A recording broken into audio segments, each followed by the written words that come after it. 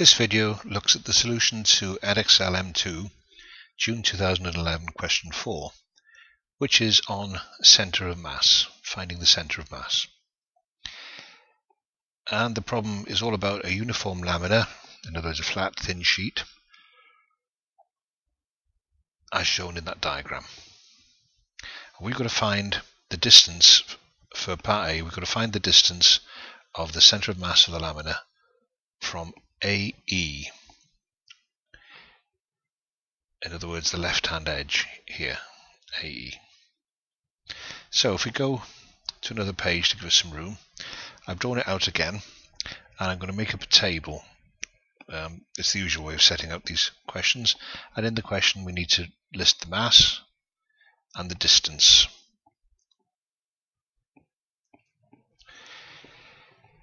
And the distance will be from AE. We know by symmetry that the center of mass of this sheet must be on the line of symmetry up there.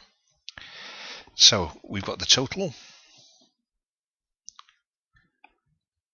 is equal to the rectangle plus the triangle. And just working out some areas now. There's no problem here with different densities or anything, so the areas will be in direct proportion to the masses. The area of the rectangle is 8.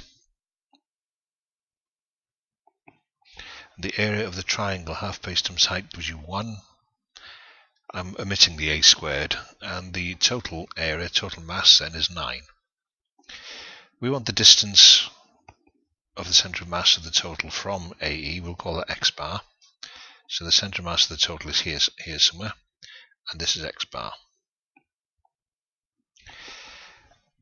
The center of mass of the rectangle is at a distance of 2a, and the center of mass of the triangle, now you might want to pause the video and think about this for a minute, is 4a plus a over 3, 13a over 3, because the center of mass of a triangle is 1/3 of the way up the median, so a third a. Right, now all that remains is to take moments about AE. So the total mass times x bar is equal to the sum of the masses times their distances, which is 16a plus 13a over 3. And that gives us x bar equals, again, pause the video and check it, 61a over 27. That's the first part of the question. Let's move on. Perhaps we've got to go back and look at the question here.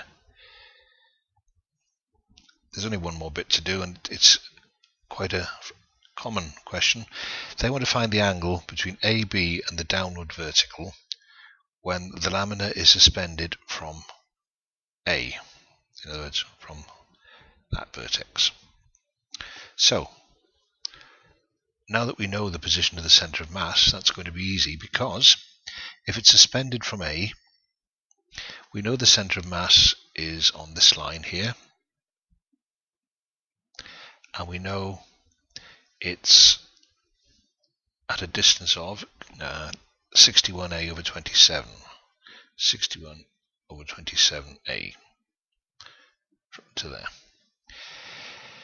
Now if it's suspended from A, the vertical through A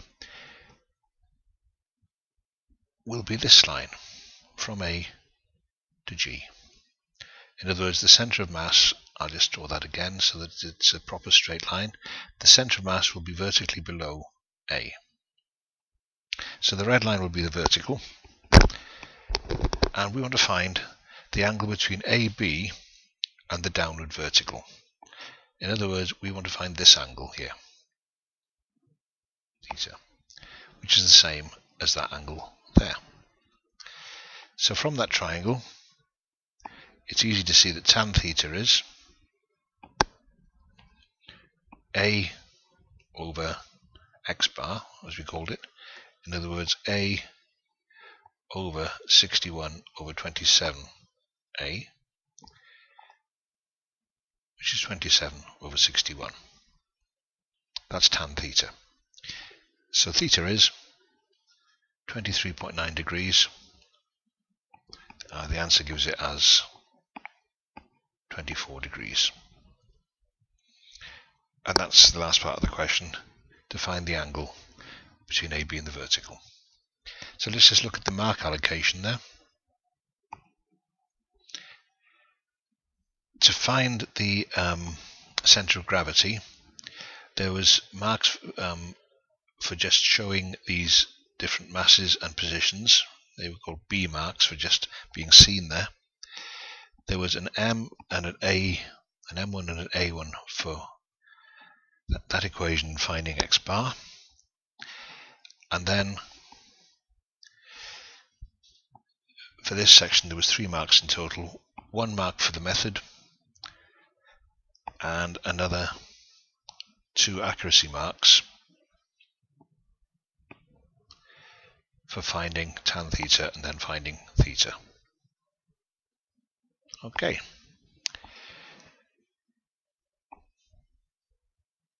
There's some information about the Further Maths Support Programme.